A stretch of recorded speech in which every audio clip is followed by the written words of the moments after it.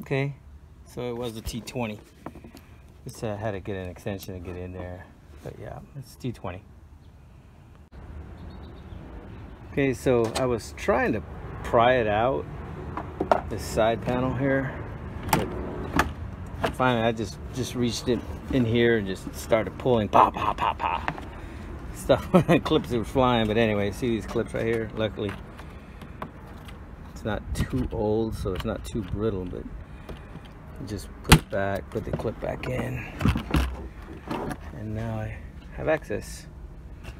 So, I mean, I could disconnect this right here. That's a subwoofer, but I'm gonna leave it for now because I don't think I need it. Supposedly these right here, peel these out, and that's where access is for the hinge bolts. But anyway, that's where I'm at on this. Okay, so I pried off this one. That's access to the top hinge, and then I gotta pry this bottom one. With that, I just pry the wires out here, just kind of reroute it out of the way, and then let's see if I can pry this out here. If not, I'll put the camera down. You know what's gonna happen.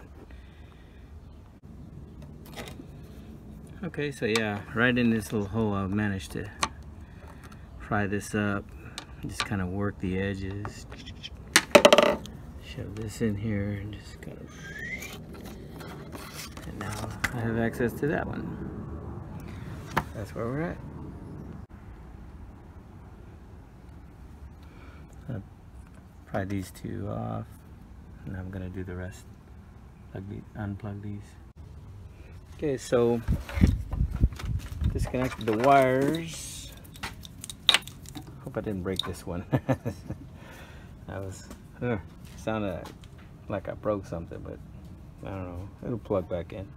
Anyway, run the wire over here, get out of the way, and I guess that completes step 2 and 3. It says temporarily reattach check rod for what? Oh, okay. Locate the camera. So I gotta mess with the camera now and figure this out. But anyway, step 3, and then I can start taking out this spare tire carrier. Pull the harness. Alrighty. Okay, so it wants me to temporarily reattach check rod. I don't know why. Move the wires. Anyway, I didn't reattach that. I don't know what that's about. Basically, not this one here, but the other 2 small ones that pushed out. A little rubber piece, like that. Work this way out. Let's see if I could do this.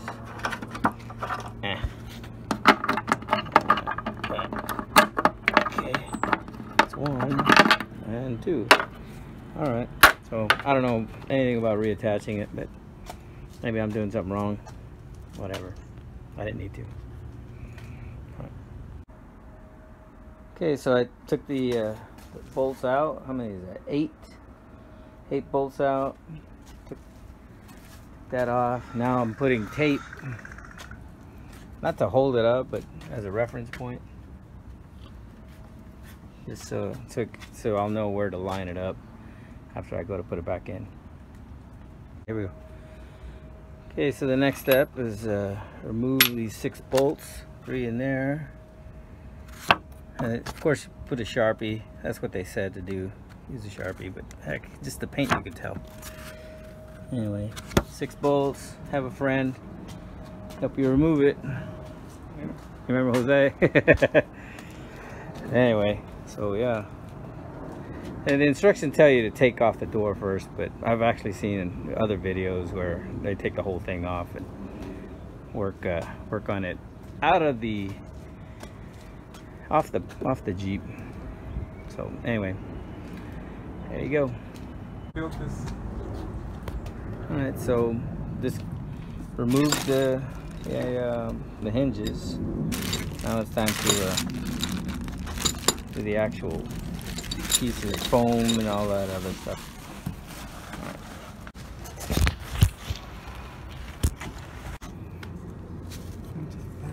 Next step is we flip it over.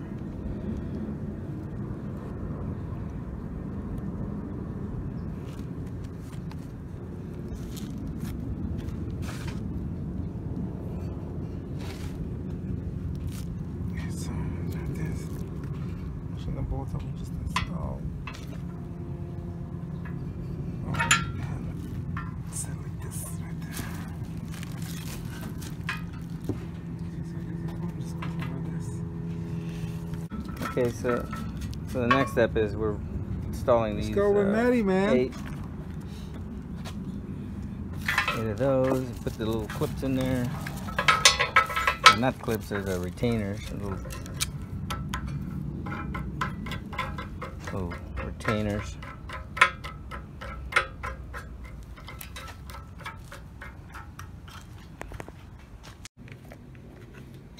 Next, we get rid of some of the Death Valley sand out of this. Clean it up.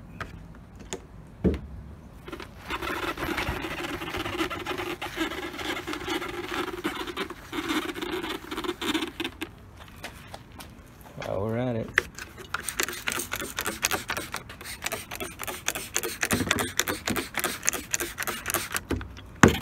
yeah, just alcohol sprayer. The alcohol I got from 99-cent store.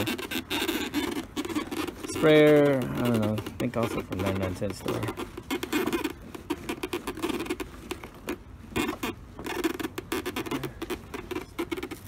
So then put these cover plates on, and the foam is gonna fit on there like that. Okay, so we decided we're not cutting nothing. We're just gonna kind of even it out, just run with it. This one already comes with a factory, even though the instruction says to install it. It's already got foam, so but I guess we're supposed to run double foam, so that's what I'm gonna do. That I'm gonna put this onto the cover plates. You got the 4 bolts, button head, block washers, and flat washers, and then we'll just put it on. we're gonna put it on. Snug it up, it says don't torque it. Snug it up, don't torque, because you still need to do a final torque and actually alignment. So here we go. Okay, somewhere in the instructions it doesn't tell you anything about this, about these rubber pieces, but we're, yeah, so we're gonna go ahead and take them off and reinstall them on the carrier. Okay, so the right one stays. We're gonna leave the left one. We gotta install the right one onto the tire carrier. Carefully install. Something like that. There you go. There you go. Now you slam. Kind of line up these holes.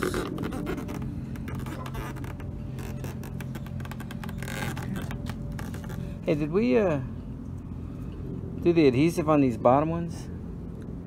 I don't know that we did.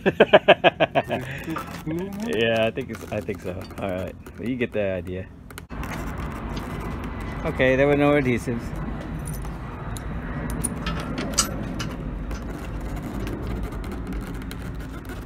Get this in. 4 bolts. Hex. What are those? 8s or something? 6s.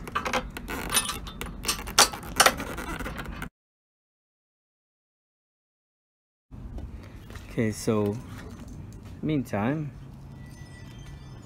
put these on, but not too tight. Now we're gonna, the instruction doesn't say to do this, but put the little lock washer with the regular flat washer.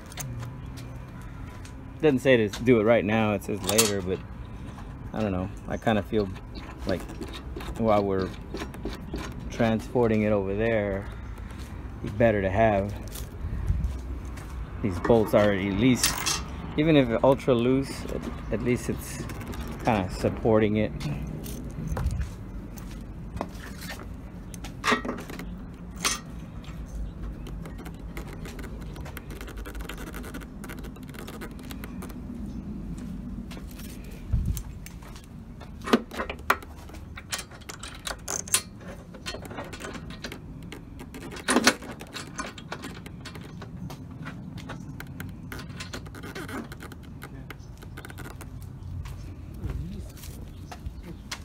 Hold on, I'm gonna put in the right washer.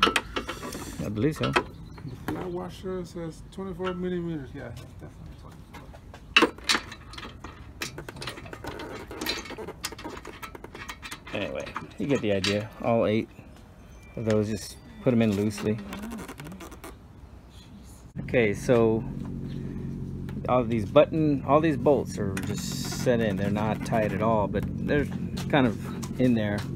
So the next step is Jose is going to lift it, put it in while we install these and get the socket ready. So torquing it. And what is this? Let me read this. It's a 13 millimeter. So that's going to be next. Okay, so we got it started a little bit. In order to make the adjustment, see how I accidentally bent that right there? No good. So put a little 2x4 block right in here and a pry bar, kind of protect it, and then just adjust as needed. Let's see how this is. Okay, it's actually a little pretty good. Anyway, that's how we're making our adjustments. Now we're gonna go ahead and close the door. You gotta tighten those. No. Close the door. You gotta tighten those. All right, so we went ahead and closed the door, and we tightened up these 6 bolts here, and body lines came out okay, but the tape is a little bit off. I don't know. Subjective, right? And then we put these 8 bolts here and these 4 button head bolts. Now for the moment of truth. I don't know. Seems to open okay. And it closes.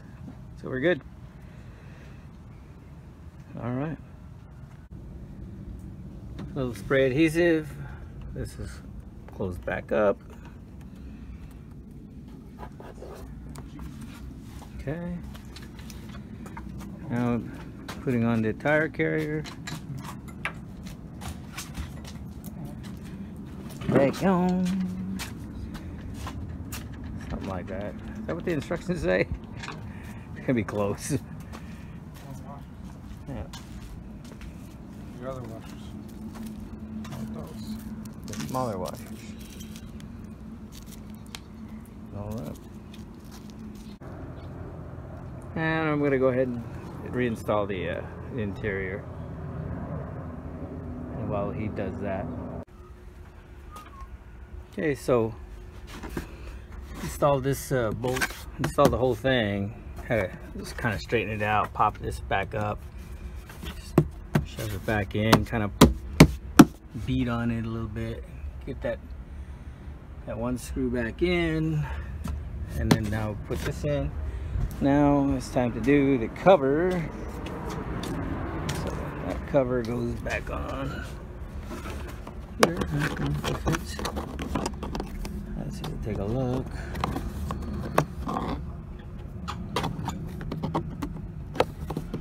There we go. That's it. And of course, route the harness back. And trying to rethink this thing. Have to the harness.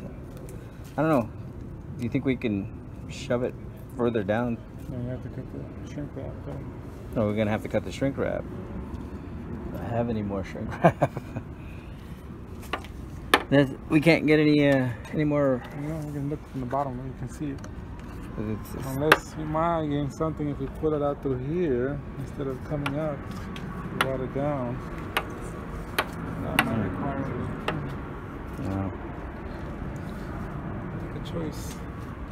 Oh, but wait a minute. We don't need to cut all the shrink wrap off, do we? You still have to slide this down about an inch. About an inch? As long as we could maybe cut an inch off of the shrink wrap. Just slice it right in here. And then kind of slide this down. Maybe that'll make it work. Who knows? We'll figure it out. Alright, so Jose is splitting the shrink wrap a little bit so we can shove it in about an inch. Went ahead and just on this just line up the thing back, and then go ahead and start put these back in.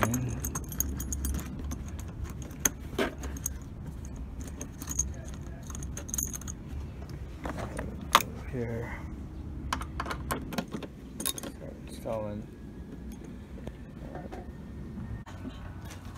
All right, so Jose cut a little piece of this shrink wrap, kind of slid the wire out some more, and then shoved the grommet back through. Now he's hooking it back up. That's the camera and the rear light, that rear brake light, third brake light. That's it. Somewhere in there. Oh yeah. Big one on the bottom.